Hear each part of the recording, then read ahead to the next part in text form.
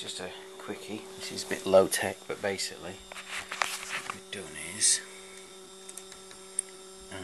so I've put in a for loop just to do a mark space ratio, and you can see it's what, about 1 to 50, and then just did it as an infinite loop just so we can see on the Raspberry Pi. And what's noticeable, as you can hear, is as I do stuff,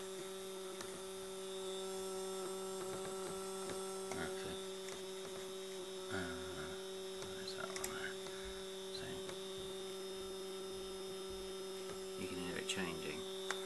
And what's happening is, of course, is that the CPU process is being interrupted, and so it kicks the cycle a little bit. Yeah, so I'm going to have to figure out that real-time stuff. Maybe, I don't know, who knows. Anyway, so it's working through the Raspberry Pi on the GPIO 21, and all I've done is just patched it in and taken the Arduino out of the circuit, but I've kept the temperature as well, just to make sure. And the motor is turning, if you can see it. If you can see it. You may be able to, I don't know, it's a bit dark. And I've got my scope on it, and you can see, you will be able to see. There you go, there's the mark space. What frequency have we got? Let's have a look. So, I got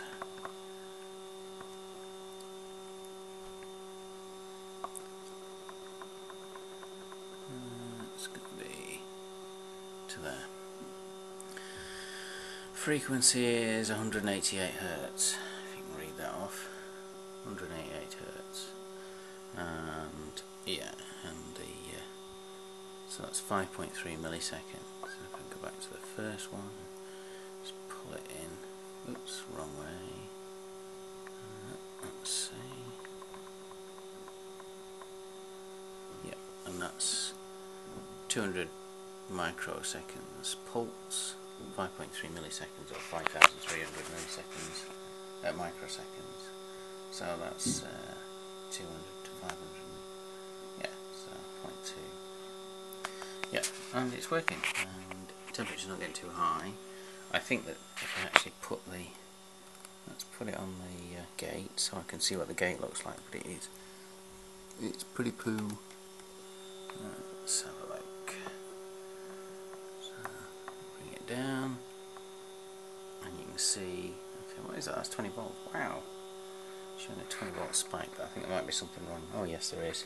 I'm on the wrong supply rail. So if I put it onto the correct supply rail, just excuse me while I do this. There we go. Okay. There, and you can see, maybe if you can, that the gate charge is pretty quick, but the discharge is slow. And so, in order to enhance that, what I'm probably going to have to do is put a Darlington pair onto the gate, so that we can get that discharge curve, because the discharge curve is working through a resistor, a 1K resistor. I think it's a BC557 maybe that's discharging. 5475, I don't know which it was. Gains about 200, which means that it's 1K divided by 200 to give you an effective resistance to discharge, roughly. 1000 divided by 200 is about 5 ohms. Is that right? 5 ohms, yeah. Which actually isn't too bad for these, because they are spec'd up with 10 ohm resistors on the gates, so that's not too bad, but I want it faster. So if we stick an extra transistor in there to give it another 200 gain, and then that brings the 5 down to, well, milliohms, which means it'll be pretty quick. So if I put in an additional pair into there, then that will do. The circuit we're using is, nope, get away, I'm doing torrent stuff there, that's naughty. And I've got, yeah, it's this one, isn't it? So the circuit that we're actually using is that, but here we've got a Raspberry Pi instead. It's pretty much the same. We haven't got anything on this side because we haven't hooked it up. But just jump with the Raspberry Pi in there. So there we go.